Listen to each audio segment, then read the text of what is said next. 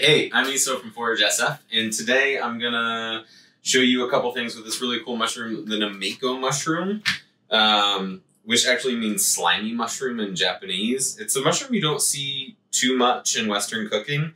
It's really delicious, but you have to treat it in a certain way. If you saute it, it really does get slimy, and you just probably won't like it. You can try. It might be delicious, but today I'm gonna show you a custard.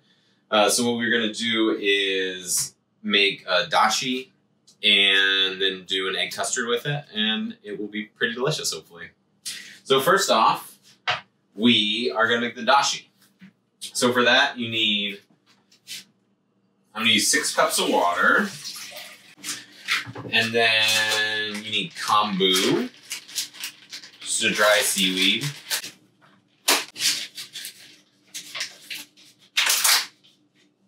Not that much of that guy. And what you want to do now is just bring it up to a boil.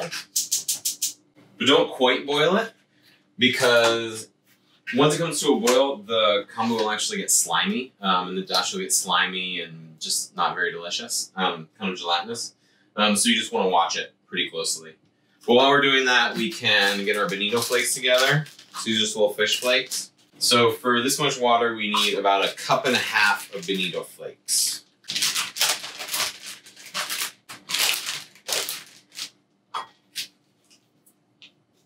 Oh, there you go.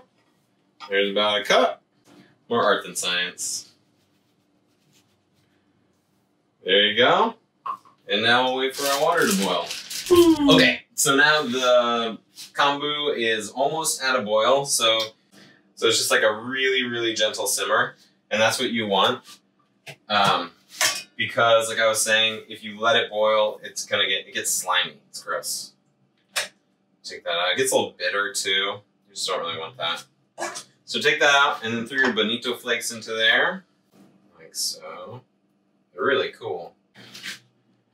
And then you want to turn it back up again. And that's about it. Cool, so now we have the kombu out and we added the bonito flakes, and we're gonna let that be on like a pretty high simmer for about 1 minute, and then you turn the power off, or the gas in this case. Then you're gonna strain it because you don't want to eat them.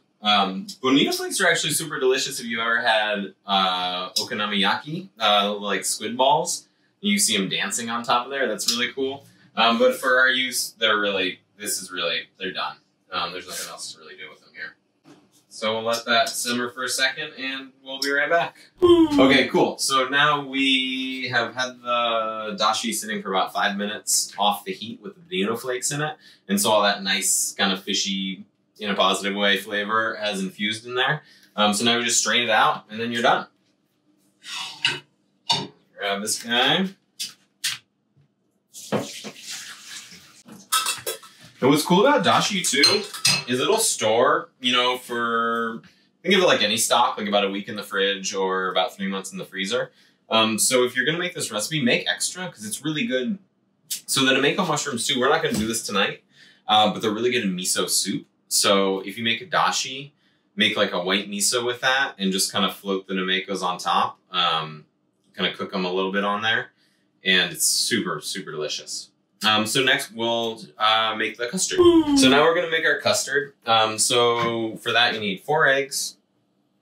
If you're going to make the amount we're going to make, it's 4 eggs, 2 cups of dashi, a bit of this here sesame seed oil, and a bit of this here soy sauce, and a few of these scallions hiding over here. So coily. So first, crack the eggs. Try to look confident when you're cracking the eggs, It's always a little stressful. So if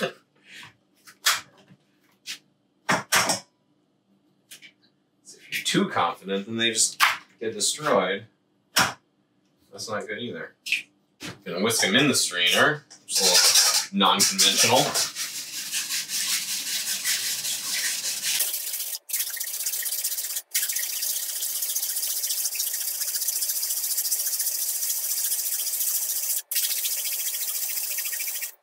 There you go. That's not 100% necessary, but it really makes it a lot better.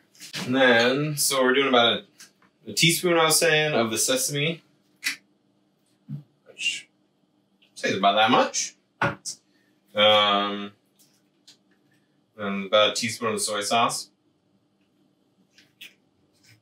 I always think it's funny in cooking videos when chefs say like a quarter teaspoon of salt and then they put in like a humongous handful. But you want more flavor. Mix that together. I'm gonna pour in our dashi. Mine's actually pretty hot. I'd let it cool down a little bit. Well, this is probably okay. You just don't want to cook the eggs. So it definitely doesn't want to be boiling. And there's our mixture. So we're going to take these little guys, little rocks glasses. If you have like some super pro, beautiful little white ramekins, you know, that'd be much better, I guess. But not in my house. My house, we use rocks glasses.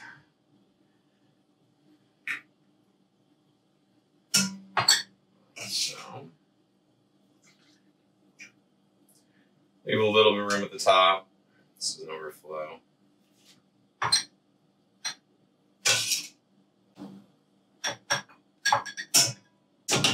There we go. And we got our water boiling over here. It's our little homemade steamer. What I'm gonna do is actually just put, what I like to do is just put a rag at the bottom of the steamer, because you don't want the stuff at the, just to be touching the metal. Otherwise, you know, if you have like a real steamer and a bamboo mat, you know, that's perfect. But I'll just put a rag at the bottom, put them on top of there, cover it. But also what I'm gonna do is put tinfoil on top of these. That's so the water that's dripping from the top of the pot doesn't fall into here, because it'll make it bubbly and kind of gross. You can use plastic wrap too, which is a little bit gross, so I prefer to use tinfoil. So we'll get on to that next. Okay, so now we have our custard in our little custard shot glasses. We're just gonna throw the mushrooms on top of this. So you just kind of throw a few of them in there. You know, it really depends on the size of your custard cup. What you do want to do is just cut off these roots. So let's put a couple of these in here. I'll float them on top, little darlings. And these really don't need to be washed. You know, obviously you can if there's dirt on them, but I think it's actually okay like this. Let's get some nicer ones, huh? We got a whole bunch here. I'm gonna do it right. Yeah, so see that? They just kind of float on top. And we're gonna steam these for about 10 minutes, 8-10 minutes. So they'll get like a little bit cooked. It's really cool looking. I like this.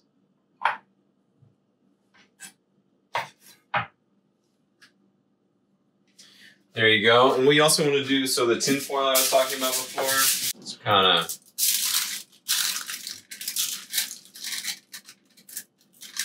okay, there we go. So then we're going to put them in the steamer. You can see I put a rag at the bottom because they don't want to sit on the bottom of the bottom of the pot. I'm going to turn this back on, you know, get it really going, put the top on. And then these are going to cook for like 8 to 10 minutes. You know, after that time, pull them out, kind of see if it's come together.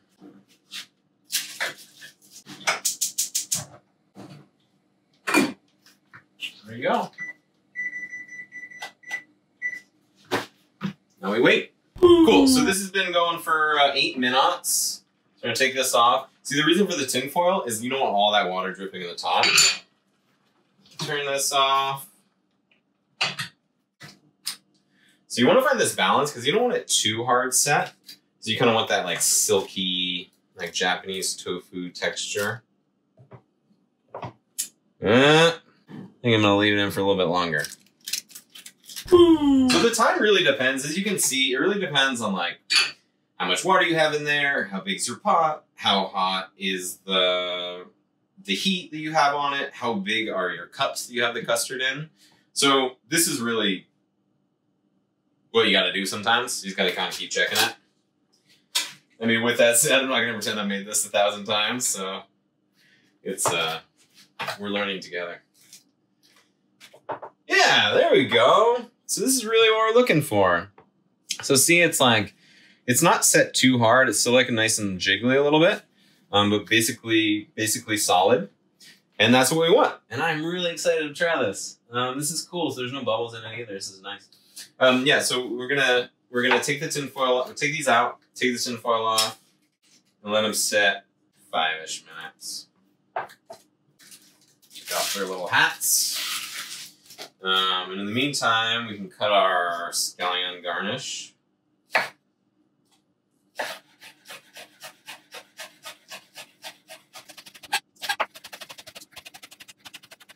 Okay. And then we'll be back in 5 minutes and we'll eat it. Okay, cool. So this has been sitting for about 5 minutes, a little bit longer, honestly. So we're just going to garnish it. So I actually have this. So this is something that doesn't look probably really amazing on camera right now, but you should really try. It's just like ginger, scallion, and oil. So just like 1-to-1 ginger and scallion and a good amount of oil. You heat up the oil and then cook the ginger and scallion maybe for 30 seconds in there. Let it cool, and then it's just amazing on everything. So you should really try it. Put a little bit of salt in there too. Maybe a little bit of lime. But I think this would actually be really good on here. Put a little bit of this fresh stuff on here too. There you go. Yes, this is exactly what it's supposed to be like. So like not super set, like nice and silky.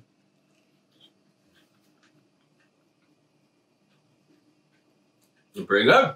Should try it. Enjoy.